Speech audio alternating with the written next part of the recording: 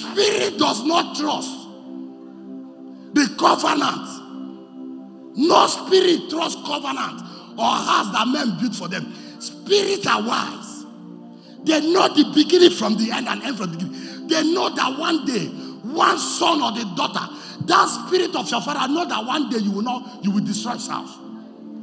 He knows that somebody from this root, he has seen it, even if he doesn't know it. He has known that one great-grandchild from this root will come and fight him. So do you know what spirit does? Do you know what spirit does? That is why once men begin to put sacrifice in the altar, spirit will take that sacrifice in that altar and build a house for them where they can protect themselves. One of the capital assignments of spirit is to protect themselves. That is why they will build spiritual heavens in your father's house where you will not be able to touch.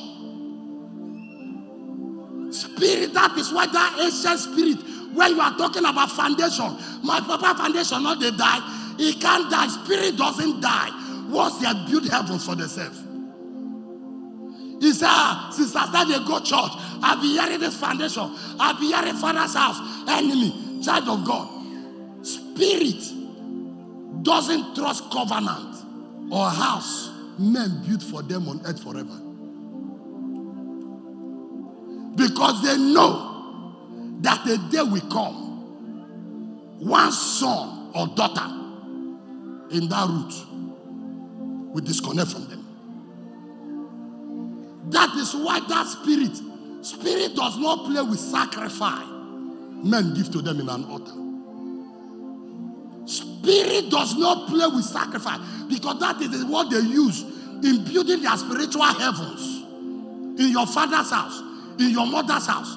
That family spiritual heavens, it is the sacrifice that your forefathers, your sisters, your uncles gave to a particular spirit, and a spirit that they house in an altar. They bring a stone, they bring a wood, they bring a pot, they brought something to give them help. They make that thing a god. They began to give.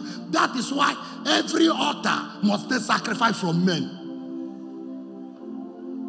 It is that sacrifice that spirit trusts, not even the men. That is why when spirit, you are serving a spirit and you didn't give him a sacrifice, the spirit will kill you. Spirit will not spare men that has them without giving the sacrifice. There is something spirit does not joke with. Anytime man has a spirit, they must be ready to give that spirit what they want. Most great men on earth, it is not the enemy that kill them. It's that thing they know, that altar that kill them. When they disobey the altar will come against them. In case you are here, Moses was a god. It will never be possible for any carnate image or any man born by man to be able to kill Moses, because Moses was already a god in an altar of a spirit. Somebody that spirit talked to. Do you know what killed Moses? It is a covenant with the altar with his God. He immediately disobeyed that altar. The altar rose and slaughtered him in the wilderness.